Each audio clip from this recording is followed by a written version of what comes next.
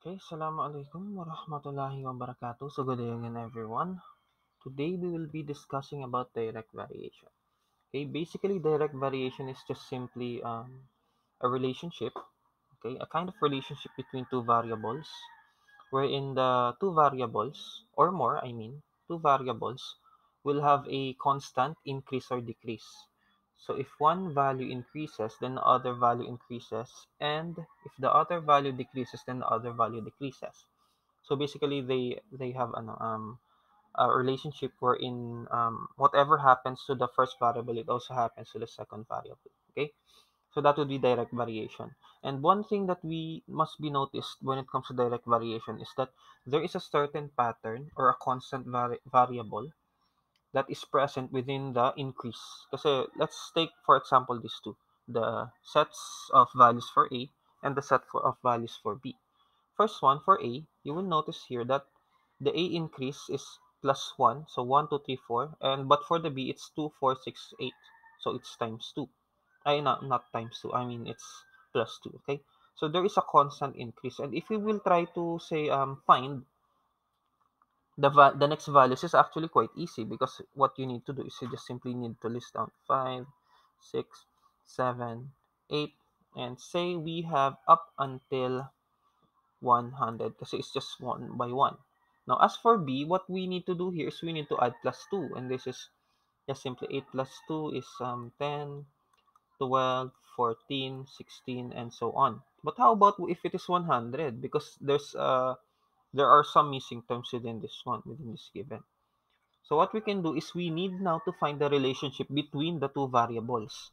What the first thing that we did is we found the relationship between the variables all on A and all on B. But we need to get the relationship between them, okay? And to get that relationship between them will yield you the value of K. So let me just change that. K, which is also known as the constant of variation. Just the relationship of the changes within A and B. So for us to find that, what we need to do is we need to divide the values. Either we take B divide by A or A divide by B, it will yield you the same answer. So given, say we divide B by A, okay? So B divided by A. So the very first value that we will get is 2 divided by 1, which is of course equals to 2. Next one, for the next pair, which is 4 and 2, we have 4 divided by 2. Of course, we will get 2 again. And as we go with our given, we will get 10 divided by 5. We will get 2 all the time. That's why it's called the constant of variation, because it's constant for any given value.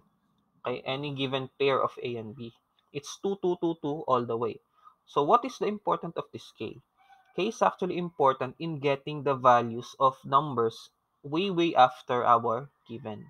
Okay, so getting the value of 100, the partner for B, will actually be just 200, because if you will notice that if you multiply this by 2, which is of course our constant, 2 times 2, 4, 3 times 6, 4, I mean 6, 4 times 2 is 8, 5 times 2 is 10, and so on. So 100 times 2 will just give us 200. Okay? So if you will be asked, what is now 50, what is B if your A is 56? By knowing the constant of variation, which is 2, just simply multiply them together. It will give you 56, 100, I think it's 112. Yeah. And that is the purpose of constant of variation. Okay? So knowing the constant of variation, the next thing that we need to do is we need to establish first what is our formula. Okay, so the default formula for any inverse, I mean direct variation, would be this one. So first we have the statement. Sorry, let's use x and y. Y varies directly with x. So this term y varies directly with x. It will be written in the formula form of y is equals to kx. Okay? Meaning we can get the k by just simply manipulating our given. If we want to find k, what we need to do is we need to transpose x to the other side, so giving us y over x, which is what we did to find k. And for us to find x, we just simply need to um, have y is equals to k.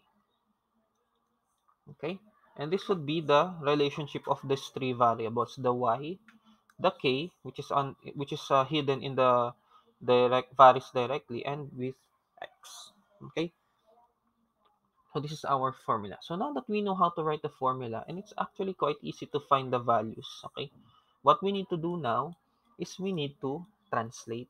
Okay, what if your variables is not y and x? Okay, what if your variables would be like this?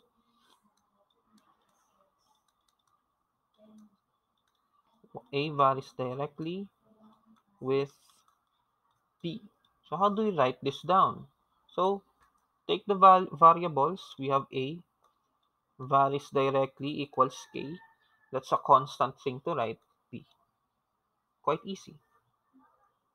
Next, just like translation of word phrases into mathematical phrases. Okay. Say we have k varies directly with a and c. So the same. You just simply need to write the variables.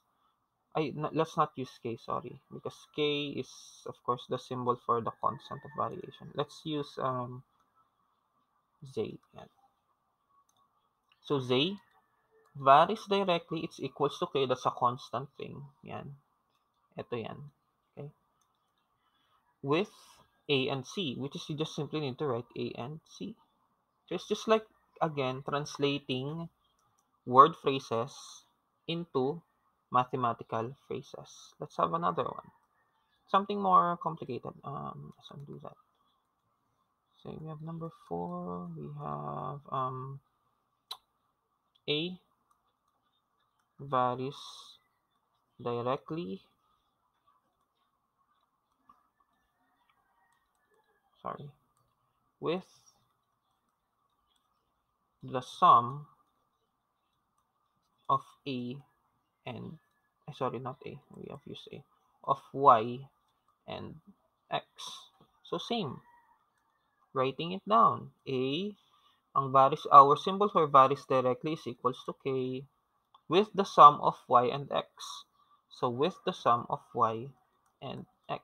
If you have this kind of phrase with the sum of and phrase, you always enclose that in a parenthesis. So sum of y and x. So that would be it. And that is how you transform your direct variation, okay, into a mathematical phrase. Because again, it's very important for you to get the mathematical phrase for you to be able to manipulate your variables to get the value of k, which is of course k is the most important thing in this one.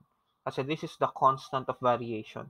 This is the thing that determines whether your given is direct variation or not. So now let's have an example. How do we even solve these kinds of things? Okay, so first example. We know now how to write the formula. We know how the formula works. Let's have examples. So the examples would mainly fall in these kinds of category. Okay, you would be given some values. For example, you were given that. Wait lang, I'm looking for an example here. Okay, so let's say if sorry, not if y varies directly with x and y is equals to 10, x is equals to 2, find y when x is equals to 7. So the first thing that you need to do here is you list down the variables. Okay, so I mean create the formula. So the formula can be derived from this part. Oh no, it's just supposed to be thicker than that. I think that's the thickest that it could be. Wait, let me just use encircle this one. Okay, here. And Y varies directly with X. So what you need to do is you need to create your formula. Y varies directly with X. The next thing that you need to do is you need to create the table for your given variables. You have the table for Y and you have the table for X. Okay? Your value for Y would be 10. If your Y is 10, then your X would be 2. Now, if your X is 7, what should be the value of your Y?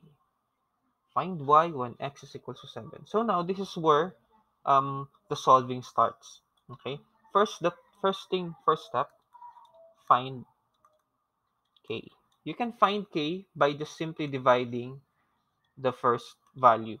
Okay? The first value given is complete in a sense. Okay? Your Y is 10 and your X is 2. So from the formula, this one, let's denote this as equation 1. From equation 1, which is Y is equals to K and X, and your value for Y is equals to 10, and your X is equals to 2, just do the substitution method. Okay? So substitution method, your Y would be 10 equals to K, which is unknown still, and you have 2. Okay, solve for this, giving you a K of 10. Bakit siya? Ay, sorry, not 10. Giving you a K of 10 over 2, or the value is simply 5. Okay?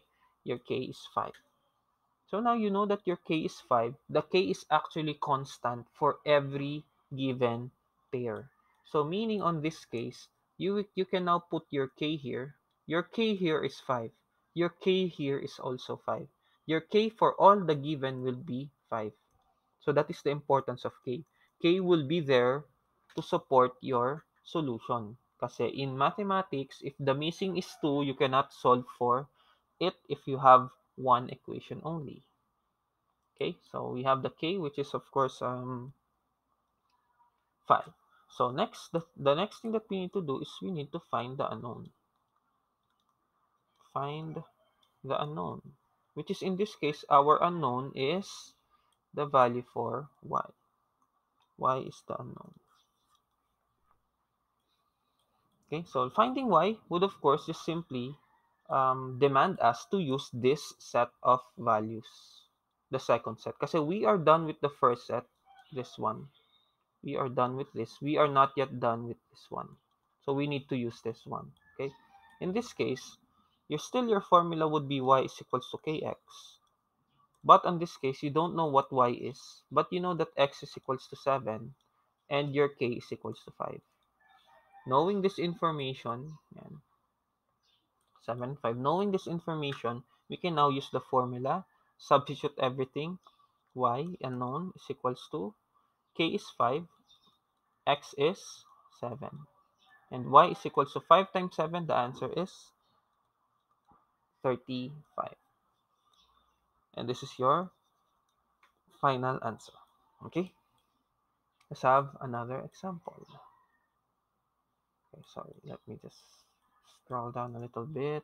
Okay, next example. Next example, say we have still Y varies directly with X. Then we have all our value for Y is equals to -4. Our X is equals to 5. We need to find Y. Y is unknown, but our X is equals to 9. So again, the very first thing that you need to do is to find your formula, which is of course derived from the first statement. Y varies directly with X. Y varies directly with X. Create your table, your Y, your X, and your K. You have -4 here. This is 5. This is unknown, right? Next, we have unknown Y here. We have a 9 for X, and we have unknown K. In this case, the only place that we can solve would be the first one. Kasi this one has one missing only. Okay, so let's solve for that using the formula. Step number one, this would be Y is equals to KX. Our Y is equals to -4. Our X is equals to 5. Our K is equals to unknown. Substituting this negative 4 is equals to k is unknown, x is 5. Solve for solve for k. K is equals to negative 4 over 5. Since you cannot divide that anymore, this is your final answer. If your k now is equals to negative 4 over 5, therefore your k for this given would be the same. So this is negative 4 over 5. Okay? Now we go here. There's only one missing here, so therefore we can solve it. Okay? So this would be still y is equals to kx. Y is unknown. X is equals to 9. And our k is equals to negative 4 over 5. Solving for the unknown, y is equals to negative 4 over 5 times 9. Multi- Multiplying this one will give us, wait, let me get my calculator. Okay, anyways, multiplying this one would give us negative 36 over 5. That would be the value for your y. If it's a fraction, it's okay long as we follow the rules and we did not broke any method, or we follow every method here. Okay, then therefore our answer would be correct.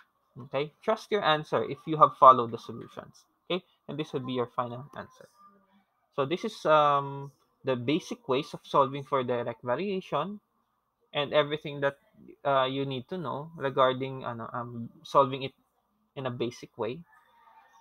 Thank you for listening, everyone, and assalamu alaikum warahmatullahi wabarakatuh.